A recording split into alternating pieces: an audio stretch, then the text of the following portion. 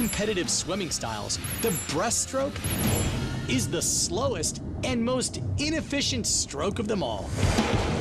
So excelling in this event requires textbook technique. To analyze the physics of the breaststroke, we recruited Olympic medalist and U.S. national team member, Rebecca Soni. Unlike other swimming styles, where the vast majority of propulsion comes from the upper body, in the breaststroke, up to 80% of the propulsion comes from the legs. Elite swimmers like Rebecca generate about 100 pounds of force in each kick. As her body pushes forward, Rebecca experiences resistance from turbulent waters around her called wave drag.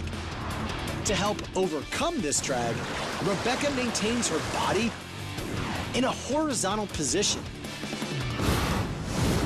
Like a downhill skier tucks to become aerodynamic, Rebecca compresses the frontal cross-section of her body to roughly 100 square inches to pierce through the water. Force sensors between Rebecca's fingers reveal that she generates up to 24 pounds of peak force with each stroke.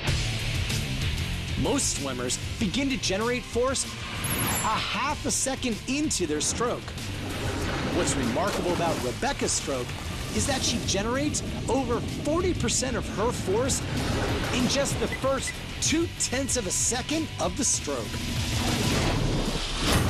The average swimmer's force exertion in each hand can vary by up to 20%. This large imbalance can cause a swimmer to angle off course.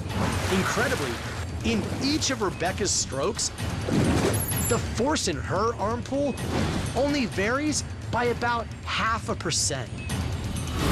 This straightforward propulsion allows Rebecca Soni to cover 5.25 feet with each stroke. That's almost 50% farther than the average recreational swimmer.